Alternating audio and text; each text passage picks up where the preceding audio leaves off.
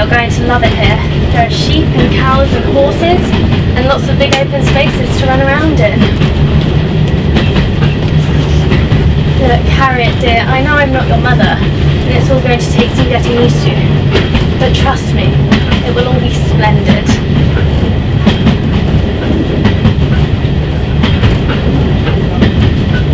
How far along are you? About 8 months now. And your husband? Oh, away. He's fighting at the war. Has he been there long? Around a year now. You should be very proud of him. Sorry? Your husband. You should be very proud of him. Well, I am. And what about you? Is your man fighting on the front? Was. He died. I'm sorry to hear that. But how are you coping? Well, you know. Harry, if Daddy doesn't come back, what will we? He'll come back, Annie, promise. But Mummy said to expect the worst. Annie. But remember when you said that Freddie was going to come back? He never did. Oh, Harry, I'm sorry, I went too far. No, you're right. You've got to stay positive, okay? And so where's he posted now? Well, originally he was based out in Pimvaux, but he's now been moved down to Dompierre as a general. Dompierre? Yes, why? And you say he's a general there? Yes, but why? That's where Father's posted, but he's missing. Dear. Maybe you could ask him to write to Father. Annie. His name is Lieutenant Jonathan Richmond, 218, based out in Dompierre. Annie, we can't bother this lady or her husband. I'm sure they're looking for him right now. I'll tell you what.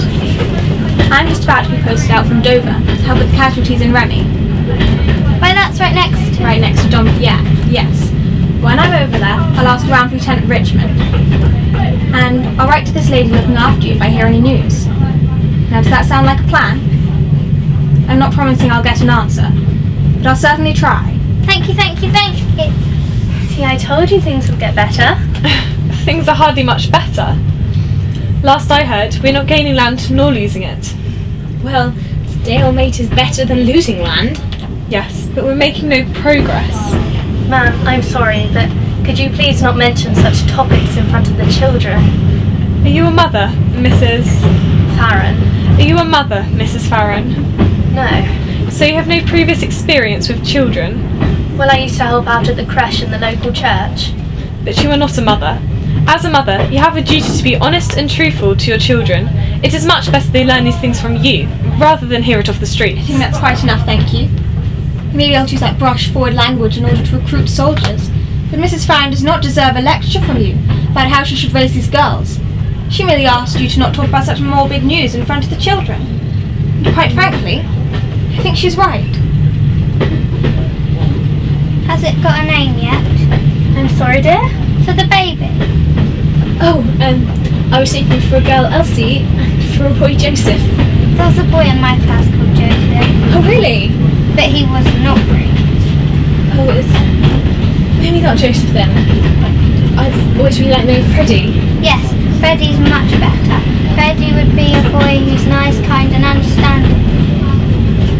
Well, if it is a Freddie, maybe it turns out to be exactly like that. It shouldn't be long now. Where exactly are you headed? To my mother's. It's much better than staying in London, all the blitz and all. I'm hoping to get a job at the local school once the baby's born, and we'll start again in the countryside. Country I'll be much better with a baby. Don't you think, Harriet? Oh, what? Yes, I suppose so. I'm surprised they evacuated you. How old are you? 16. I can leave Annie. She'll be working with me for a little bit, just until we get a place at the school, and then she'll be enrolled locally. And what school is this? At Cry's Comprehensive? Ackrise? That tiny little village has a comprehensive. Yes, it's connected to the junior and nursery schools. It's not big, but it's sufficient enough to cater our needs.